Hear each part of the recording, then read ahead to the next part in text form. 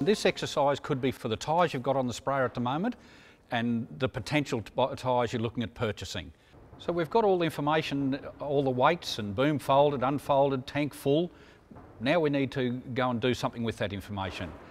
And we've recorded what brand and model of the sprayer, obviously the Miller Nitro and the model 4135. It's got a 105-foot boom, 6,000 litre tank and 128-inch tyre centres. And we've recorded the weights, boom folded, tank full. Front was 6670 kgs, rear was 9,070 kgs. But the real important one was boom unfolded, tank full.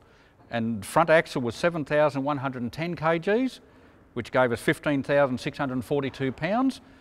Rear axle was 8,530 kgs, 18,760 pounds. And why we need the pounds is that's what we've got to enter into the tyre pressure calculator website. The tyre size is 520. The ratio is 80. The rim size is 38. The load rating is 172. And the front axle weight was 7,110 kgs, which equals 15,642 pounds. The tyres are R3, R4 type tyres, so that'll be fine. Select application. We're going to be going spraying at about 15 mile an hour. Spraying. Okay, we're using singles and calculate.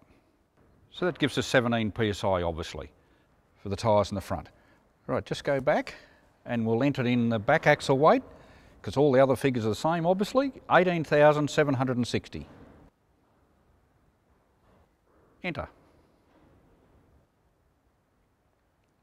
So we need 17 psi in the front two tyres and 23 in the back with the boom unfolded, tank full. Right, to summarise all we've been through, our main aim for this is to reduce our put the tyres on and reduce our tyre pressure for the impact on the soil and boom stability. And obviously wear and handling of the sprayer. That's the reason we've gone through this process. And from experience, Ash and others have noticed an improvement by going through this exercise. You might hit a few blank walls when you ask the questions, but work through it and it'll be rewarding.